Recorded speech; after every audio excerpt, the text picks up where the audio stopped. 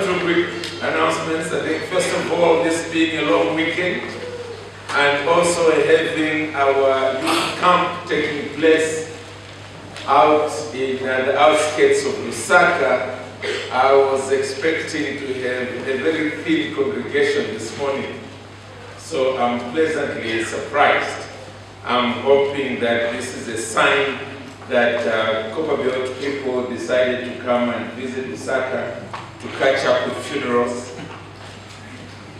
Because I know a few of our own members have traveled outside town to catch up with family events. So if we are overwhelmed by visitors, you are most welcome.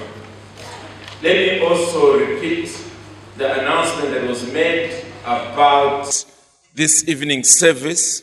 We deliberately are making an effort that whenever our Bible college that we run, not the African Christian University, but the Lusaka Ministerial College, whenever it runs a block class and consequently has a lecturer from outside the country, that we also have a special student service where that preacher can then preach evangelistically to students.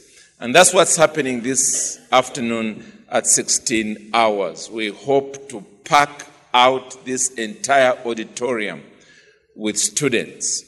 And as I was preaching a few weeks ago, let's remember that we have an opportunity that the rest of this country doesn't have.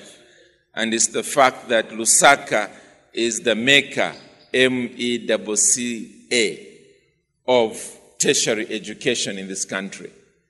They are being opened left, right, and center. And consequently, a lot of people, young people, are gravitating to Lusaka for tertiary education. And we deliberately want to, as it were, catch the wind in our sails by making an extra effort to take the gospel to them on campuses and also invite them to such meetings that they might come here and hear the gospel.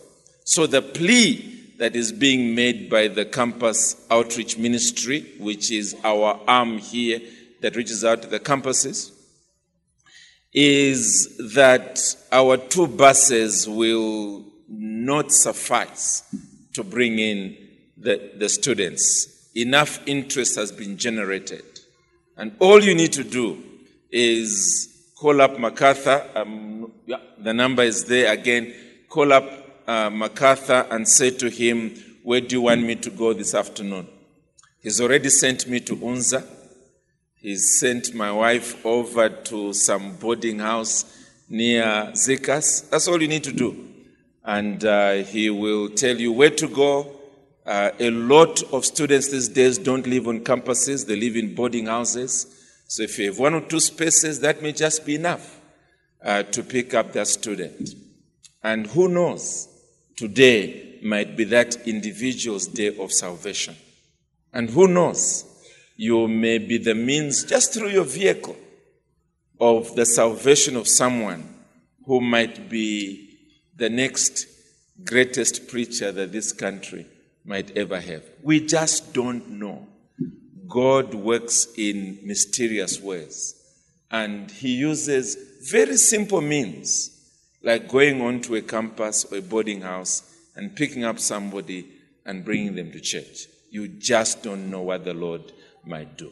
So that's the appeal that I am making on behalf of our brother. He's not here as far as I know. They are out on the youth camp, but he will definitely be here together with others to ensure that the afternoon service goes according to plan. Matthew chapter 7 and the first 5 verses. The Bible reads, "Judge not, that you be not judged, for with the judgment you pronounce, you will be judged. And with the measure you use, it will be measured to you. Why do you see the speck that is in your brother's eye, but do not notice the log that is in your own eye? Or how can you say to your brother, let me take the speck out of your eye, when there is the log in your own eye? You hypocrite! First take the log out of your own eye, then you will see clearly to take the speck out of your brother's eye. Well, as you can see from the statement in verse 5, we are still dealing with our ongoing theme of the lethal poison of hypocrisy. The lethal poison of hypocrisy. We've been looking at this subject for a number of weeks now, and I have deliberately been saying that I undertook this theme not because someone has whispered something to me about someone here, and instead of me confronting you about it, I decide I'm going to do an entire series of 10 or so sermons. It's got nothing to do with that. Rather, it's the fact that I want these messages to be primarily preventative. Because the way in which the evil one often deceives us is that he makes us think that there is some safe haven that you can go into where you can actually live in sin and comfortably so, and then when the whole period is over, you come out on the opposite end and you are still victorious, and somehow you are able to live a normal, victorious, progressive Christian life. That's a lie. Because sin, like cancer, is never satisfied until you are in the grave. It never is. It destroys, it grows. And in the end, it leaves you with scars. It reduces your capacity to live a life of true spiritual victory. And consequently, it's important for you to realize when the evil one is knocking on your door and saying, just. It's important for you to realize it's not just. This step he wants you to take the wrong way will lead you to many, many sorrows. The lethal poison of hypocrisy. We are currently in the midst of this series going through a section in which I am using a phrase, and the phrase is, you are a hypocrite if something is true about you. And so far, we've looked at least 3 such phrases. The last time we did so, we were saying that you are a hypocrite if you lack spiritual discernment. And the emphasis there being spiritual. And we saw, particularly from Luke 12, how the Lord Jesus Christ was saying that people tend to be able to see into the near future with respect to the weather. They look into the sky just before they go out of the home, and they say to themselves, I better carry an umbrella. Or I better carry a warm coat. Not because it's already raining, not because it's already cold, but they are able to discern, to draw a line, to extrapolate that this is the way it's going to be beyond this. And Jesus is saying, you are hypocrites. You seem to give deliberate mind and attention to these natural areas of life. And when it comes to spiritual things, you can't join the dotted lines. You fail to do that. You fail to interpret the signs of the times, as it were. What is happening and continuing to happen and growing, so to speak, when it comes to spiritual things. He considered that as absolute hypocrisy. And again, it's crucial, brethren, that we search ourselves. Is that the kind of hypocrisy we are guilty of? I spent quite a lot of time on that last time. Today, we're moving on to another saying, and it is this: you are a hypocrite if you are fixated on the sins of others and not on your own sins. You are a hypocrite if you are fixated on the sins of others. Now, whereas the hypocrisy we looked at last time is not very common, at least we are not conscious that this is a form of hypocrisy, this one is. It's a very common one.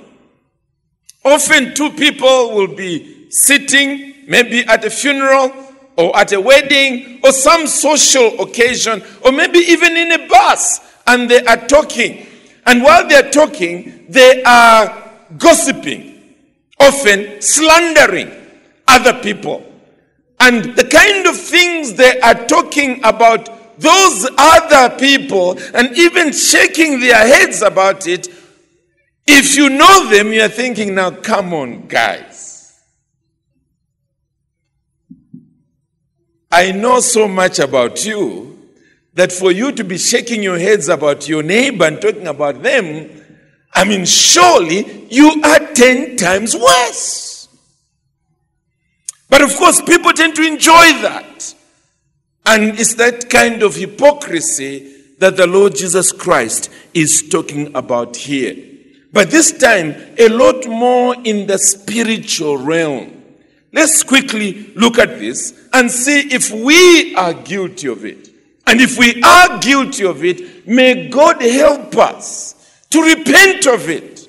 Because this kind of hypocrisy is also lethal. It destroys. And before you know it, you will be its victim.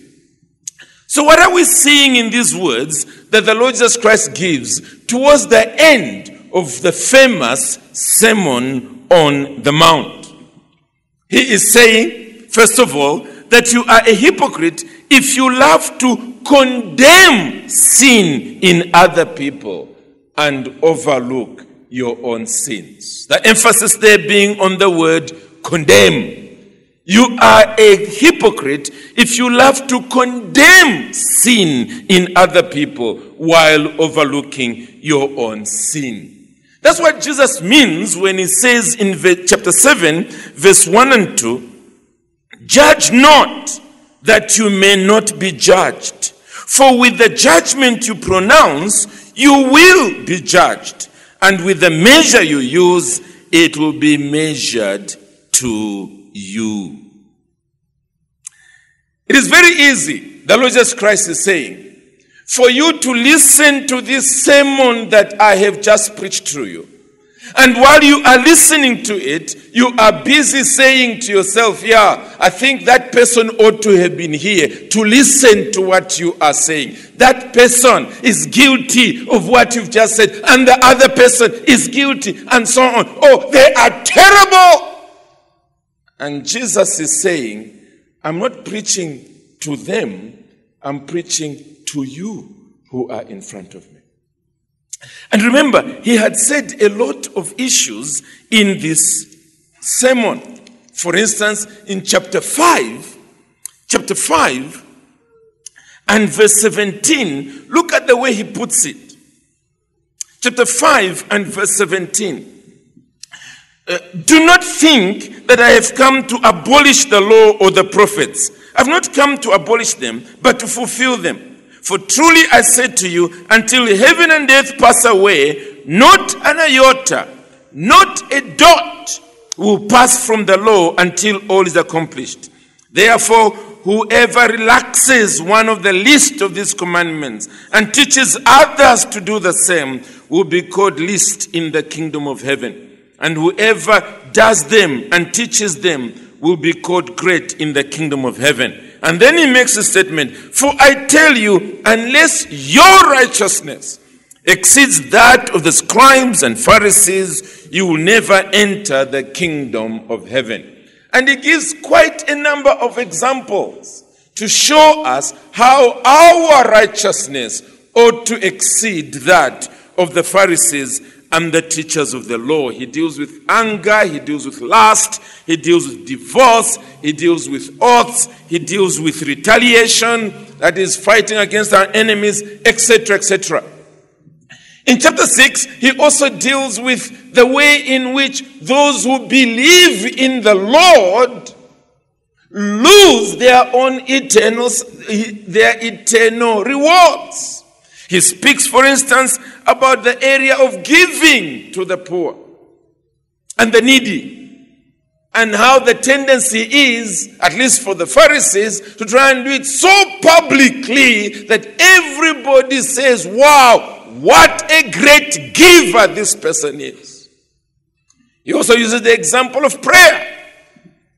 Instead of majoring in private prayer, you prefer to major in public prayer. So that again, people can say, wow, what a prayer warrior we have here.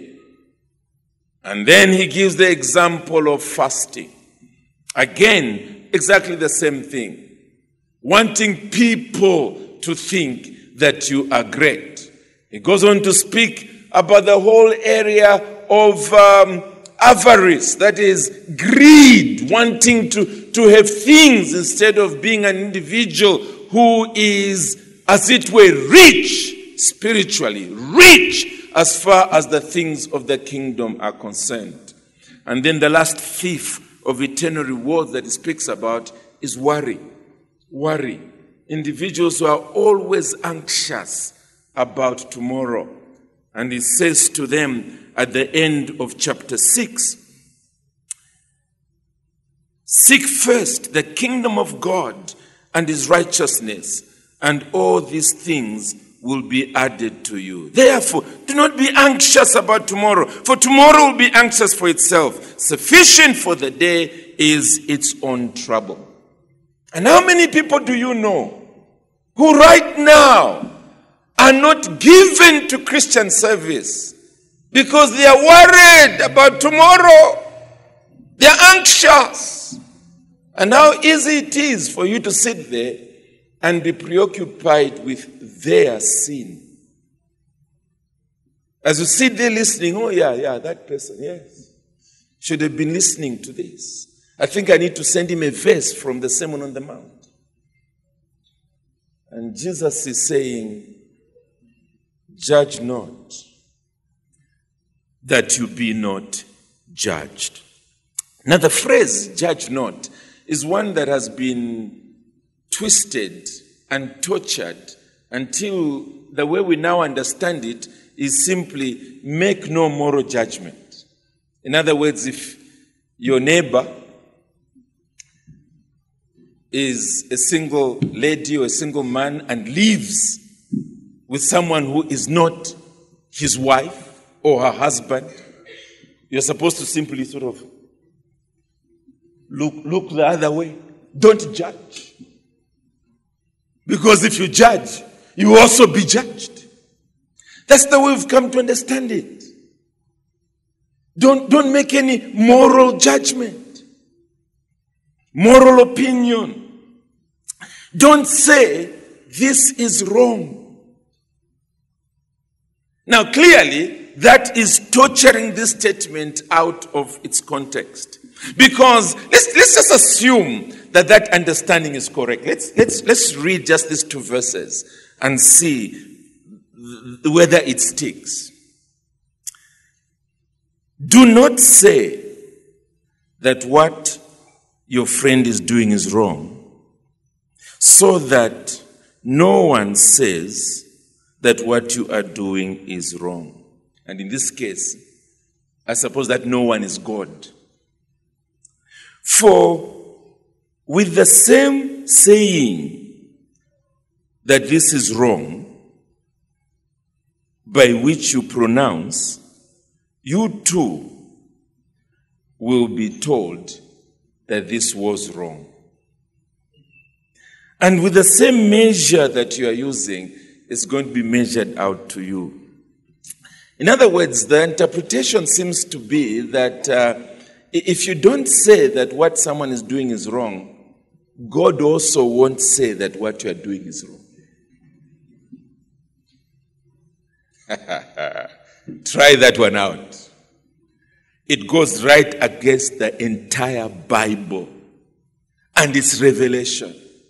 God has given a law. And again in the life of Israel, in the Old Testament, he again and again stated it. This is sin. It is wrong. It is evil. It is wicked. And even on the judgment day, that's what he will do with all of us. God won't say, well, you were not passing moral judgment, so I also close my eyes, come into heaven. Come in. It won't happen. He has made it clear that sinners will go to hell. Listen to this. Revelation 21 and verse 8. But as for the cowardly, the faithless, the detestable, as for the murderers, the sexually immoral, sorcerers, idolaters, and all liars, their portion will be in the lake that burns with fire and sulfur, which is the second death. He names the sins and says those who are guilty must burn for it forever. Rather, we are to understand judge here in terms of the action of condemnation. The action of condemnation. The judgment here has to do upon you realizing this is wrong and what you now do after that. That's what is being dealt with here. And it is very clear, therefore, that his point is to do with this sense of condemnation. The condemnation you are passing on to others. And he's dealing with the issue of hypocrisy, which we shall be seeing in a few moments here. Because you are passing condemnation on to others, you are even shaking your heads about it, and yet you are doing the same thing. And he is saying that hypocrisy, God is going to make sure he pours right back onto your own head. That's the point he is making. And no doubt about it, we shall be seeing it in verse 3 down to verse 5. The point is not that you should never say the truth. We should say the truth. If your neighbor is living in sin, say it to them. This is wrong. Remember, John the Baptist said it to Herod. Friend, this is your brother's wife. You can't be sleeping with her. It's wrong. And of course, it cost him his head. But that's what our responsibility is.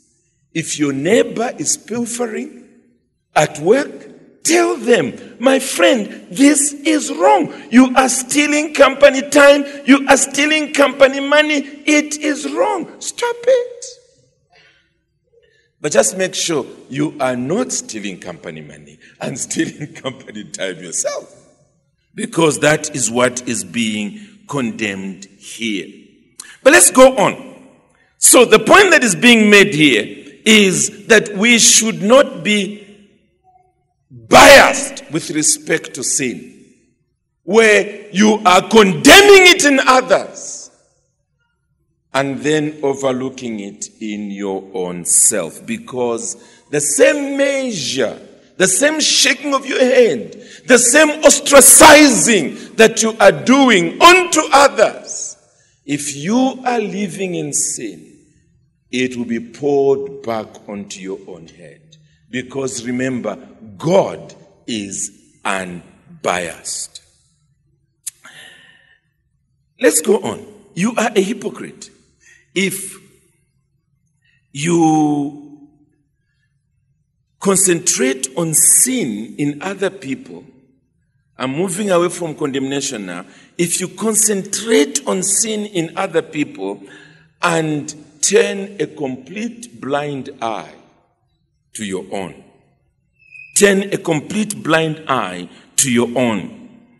In verse 3 and verse 4, Jesus queries, he asks, this preoccupation that is there with other people's, I'm putting it in quotation marks here, small sins, and overlooking your own big sins, and I'm putting that again in quotation marks. Listen to this, verse 3 and verse 4.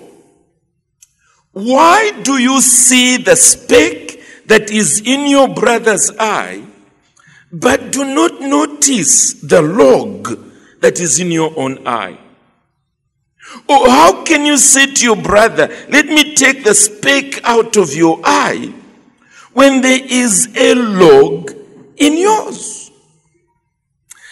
The Lord is asking serious questions there. Questions about our own hypocritical attitude.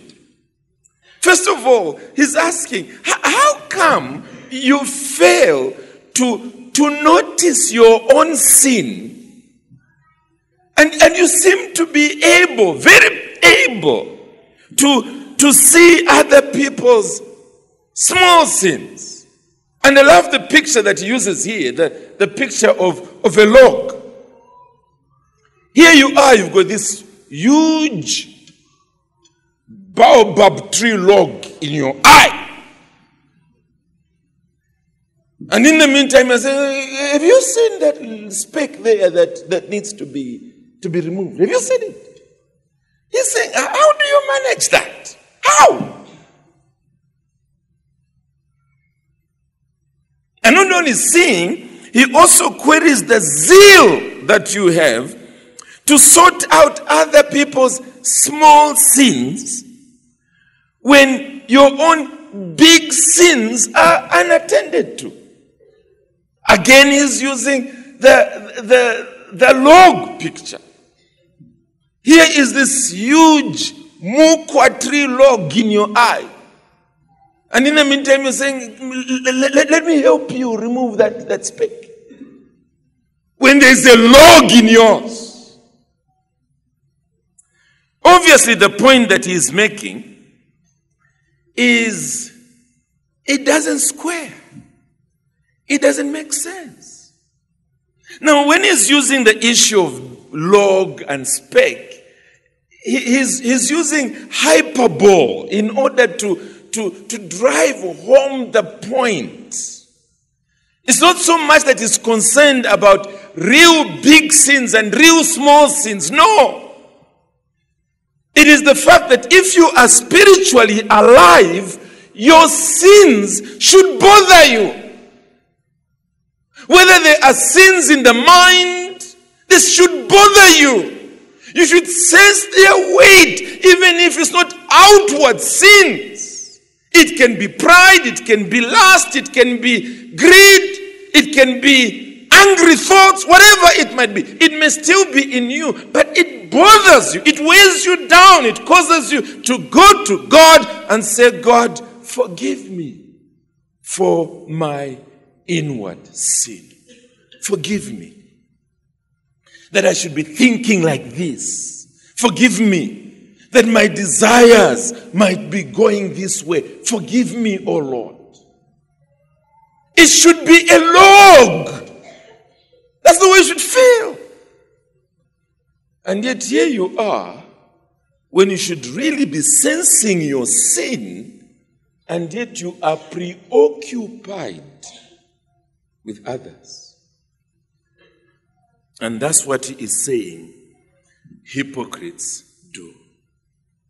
Hypocrites do. And the reason is quite simple. It is a failure to be conscious of the eye of God on me.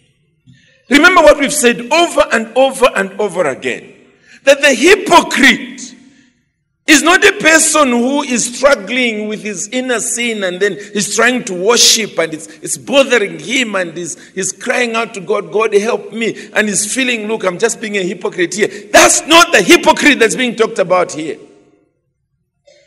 It is the one who is not conscious that God sees me, God is hearing me, God is noticing what is happening inside me, he's not conscious of it. And the reason for that is that such people are either dead spiritually or such people are in a bad spiritual state. And hence, the only thing they are conscious of are the sins of other people that irritate them. That's what they're conscious of. So somebody comes to church because they have a little bit more money than you. So they come to church with different suits each week or different dresses each week. And always boastful. Always. Always. Well, what about your own pride? Does it ever bother you that in more ways than one, you yourself are full of pride? When you were in front of your mirror that same morning and sort of like, you handsome beast, you. Don't you realize that was also pride? That's the point that is being made here. That you can be so fixated on what you think are other people's pride when it's really just irritating you, that's all. And not necessarily that they themselves are actually living in sin. So the emphasis is not on small and big, but it is on this painful consciousness of sin. And Jesus is making the point here that that's the explanation to these questions he's asking.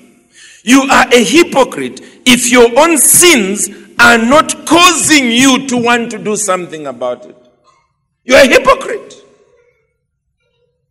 You are not so conscious of your moral failures in the eyes of God that you're trying to remove this log from your eyes. You're not doing anything about it. You are a hypocrite, you're saying.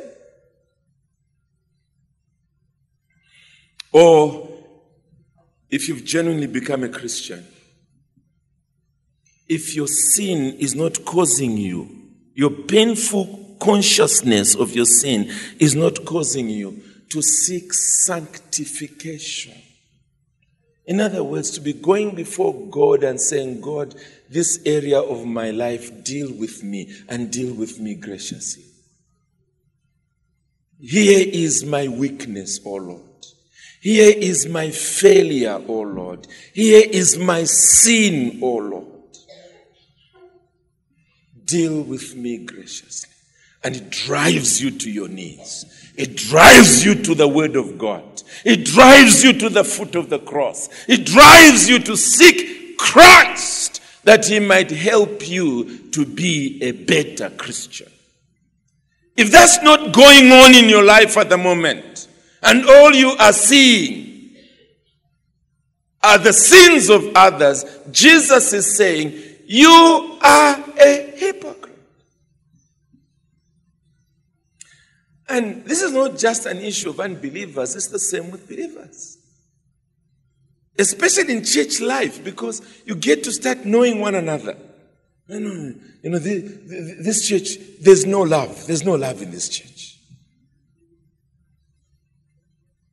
But when someone begins to ask you questions, all right, let's just go through how you have shown love to others. Here were a few church members that had funerals. Here were a few church members that were sick and in hospital or looking after the sick in hospital. Here were a few church members that have had to fall out of school for lack of fees. Here are a few church members. Just tick the boxes. Let's see where your love has been shown. No, but I'm a new church member. Everybody has an excuse. That one says he was very busy. The other one says he couldn't do this. So let's be careful. that we do not spend all our energies on others when we ourselves should be at the foot of the cross, pleading for mercy, that the log in our lives might be dealt with. The Lord Jesus Christ goes on to give counsel. And this is what he says. Those who are hypocrites should first of all correct the situation in their lives.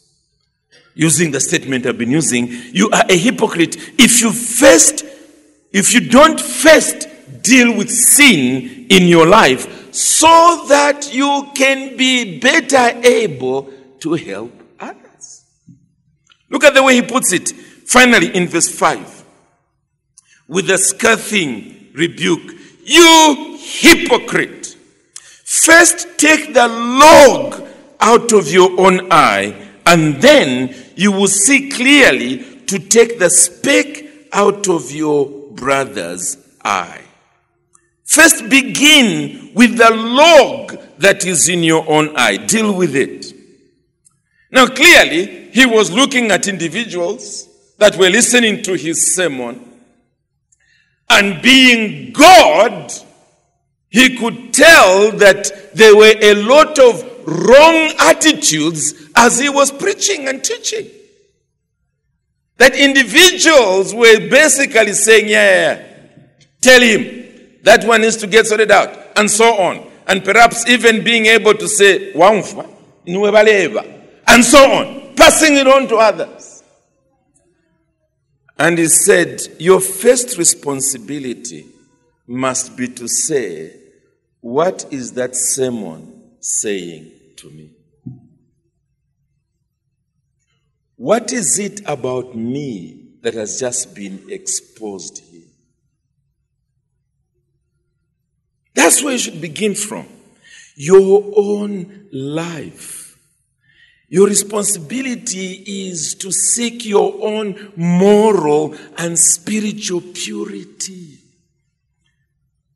First, take the log out of your own eye. Make it your number one business. You come to church, what is your prayer? Master, speak. Your servant is listening. Search me, O God. Search my heart today. Try me. I know my sinful ways. Deal with me, O Lord. That should be your attitude. What is your word for me today? Yes, I've come with a fellow sinner. That's your business with him or with her. I want a word from you, O Lord. Deal with me. And therefore, as he deals with the problem of anger, you are saying to yourself, Lord, that's me. As he deals with the issue of lust, you are saying, Lord, that's me. As he deals with the whole issue of truthfulness, again you are saying, that's me. Retaliation, that's me. Love for ostentation, to be seen, to be something. You are saying, Lord, that's me. Avarice, greed. Again, you are saying, Lord, that's me.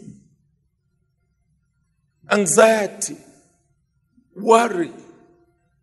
Lord, have mercy, have mercy. Cleanse me, cleanse me, cleanse me. And on and on and on we can go. But God's word coming forth, you are not passing it on to others. You are recognizing with a tender conscience that that word is for me. I am the sinner that has failed God. I need mercy. I need mercy. And I need mercy today. He is saying there, deal with the log that is in your own eye.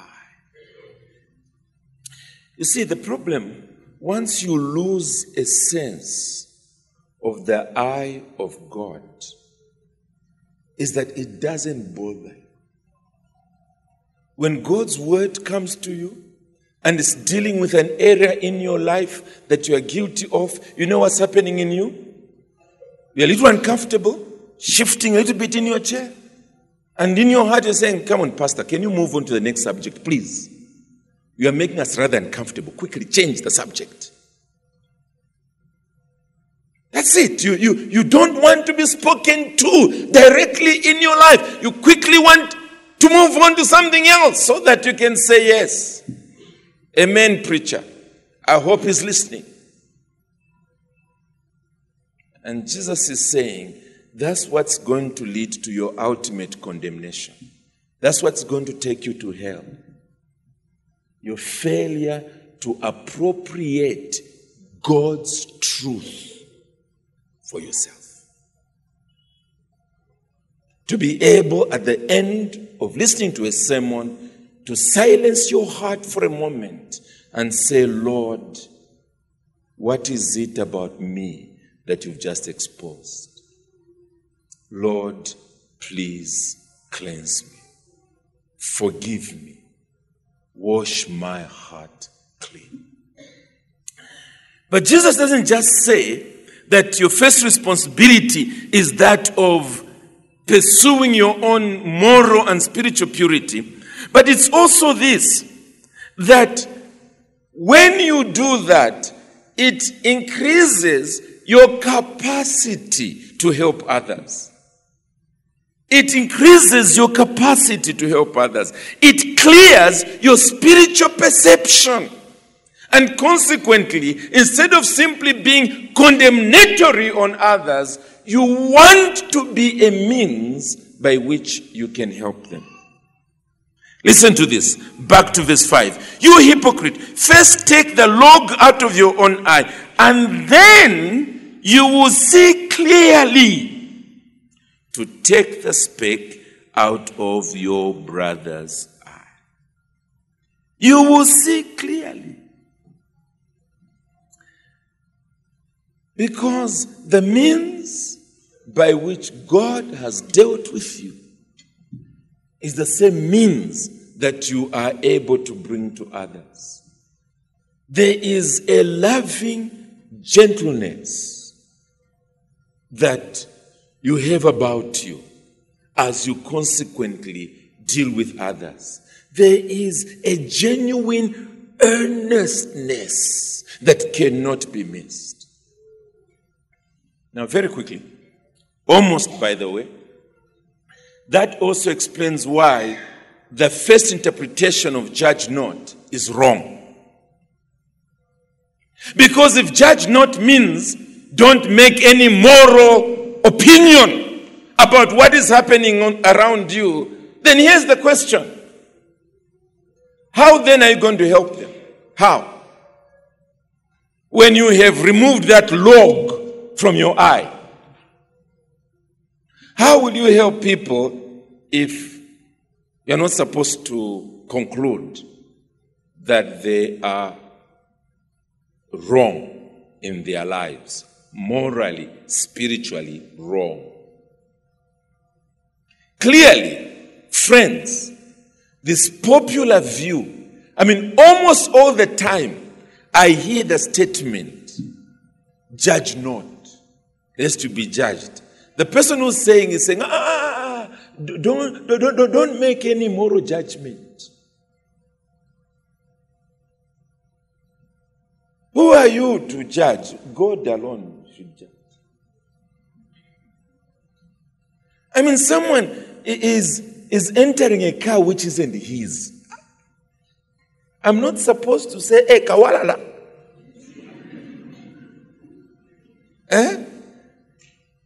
I said, well, maybe he thought it was his car. Who knows? Don't judge. Come on. That's far from what Jesus had in mind. Rather, the point is clear. It is this. You cannot be living in sin, and then you put a huge curtain over it, and then you are busy condemning other people's sins Because God will also judge you despite the fact that your sins are hidden behind the curtains. He will condemn you. So what he's saying is this. Yes, moral judgment must be made in terms of right and wrong. And then ours is to seek to help. To seek to help. To point people to Calvary. To say there is pardon. There is a free forgiveness for you. And then to say, I went there myself. That's where I'm a sinner that recognized my own sin, and I went to the foot of the cross that my sins may be washed away. Go there quickly. Yours is not an alternative lifestyle. No, it is sin. Repent of it and flee to Christ. That's what he's saying here. Let's begin with ourselves. Well, brethren, I do want to quickly say as I close that beginning with ourselves can be very costly. Can be very costly. Jesus said in chapter 5, dealing with the subject of lust, which I want to apply generally. He said, verse 27, you have heard that it was said, you shall not commit adultery. But I said to you that everyone who looks at a woman with lustful intent has already committed adultery with her in his heart. But this is the general principle I'm interested in. Verse 29. If your right eye causes you to sin, tear it out and throw it away. For it is better that you lose one of your members than that your whole body be thrown into hell. And if your right hand causes you to sin, cut it off and throw it away. For it is better that you lose one of your members than that your whole body go into hell. I don't know what darling sin you are struggling with. But don't sit there calling it a small weakness, overlooking it. And in the meantime, calling other people's visible sins outright wickedness. Instead, deal ruthlessly with yourself. Deal ruthlessly with your sin. That's the picture that Jesus is bringing here. Whatever that sin might be ruthless. The picture of gouging out an eye, cutting off half your arm, I mean, that's cruel. But Jesus is saying that's better than for you to have your soul destroyed in hell. And one reason why we don't first remove the log from our eyes is because we tend to be too gentle to ourselves. We tend to postpone. And I find it a lot, especially where young people are in courtship with an unbeliever. They know the Aniko Yonk is wrong. They know it. But, well, he may get saved next week, And then in the meantime, you are busy condemning someone with a bad temper. Come on! Begin with yourself. Go back to that unbeliever and say, Fiapwa. You should cry, but say Fiapwa. But you cry, Fiapwa. Be ruthless with yourself. Be ruthless. Then go to Christ and say, Lord, my heart is shattered. Shattered. Heal me. Heal me, Lord. Heal me. And then you'll be able to go to others who are in similar situations and say, Jesus is a wonderful Savior. He is. He's dealt with me graciously. He will deal with you graciously. What I said at the very beginning, with that I close. This is a very common form of hypocrisy. And one of the reasons why it is a common form of hypocrisy is because we tend to appease our own consciences, don't we? By condemning other people. That's what we do. We know that if we don't show some kind of moral high ground and say that's sin, that somehow it will look like we are not on God's side. Remember David, when Nathan came to him and told him about this story, some guy who took an animal, the only little animal that a neighbor had, when he had many, and David said, this guy should die, man, die! Pay for it! And then Nathan said, hello, it's you. We tend to want to show that we are also spiritual, also godly, by gossiping about others, condemning others with their sins. Small sins. And that way we appease our own consciences. We feel at least God must say, yeah, there's some righteousness in you. After all, you're able to get quite angry with that brother's sin and that lady's sin. There must be some. God is not deceived. Even today, even now, He's speaking to you. And guess what? He knows what's happening inside you right now. He knows the struggle right now. As you are sitting there saying, God, no. Apate pakwikatako. Don't touch here, no. He knows. When after this, you go and start condemning others, He knows. And He calls it hypocrisy. He calls it hypocrisy. Friends, as I said earlier on, no sin is small. Like a cancer, sin grows and finally destroys. Therefore, tear it out. Therefore, cut it off. Do so now. Make the resolution while you are still here. Say, Lord, this is sin. I want to have nothing more to do with it. It is sin in my life. Help me to bring this issue to an end, that you may be glad with me, in fellowship with me. The fact that you've not been found out yet is not a sign that God doesn't mind. He does. He does. And it's not just the sin that will destroy, but He Himself finally opens the curtains and the skeletons fall out. Perhaps you've secretly tried and you failed. And hence your satisfaction with just pointing out other people's sins.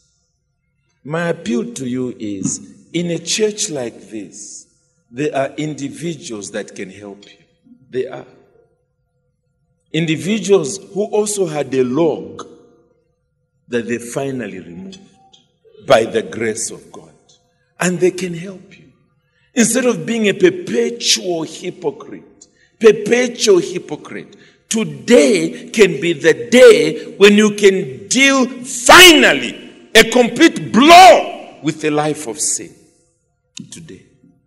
So seek help. Seek help. Someone may help you to find the sufficiency of Christ that liberates from sin. But above all, go to Christ and ask Him to wash you clean by His blood. Go to Christ. As we're singing in the last hymn, happy if with my latest breath I might but gasp His name. Preach Him to all and cry in death, behold, behold the Lamb. Ultimately, my role is to say to you, go to Christ. Behold, in Christ is everything that you need. Ask Him not to pass you by today. Ask him. That as he has removed the logs in other people's lives, that he may remove the log in yours today, so that your hypocrisy may be over and you may be a great help to others. Amen? Thank you.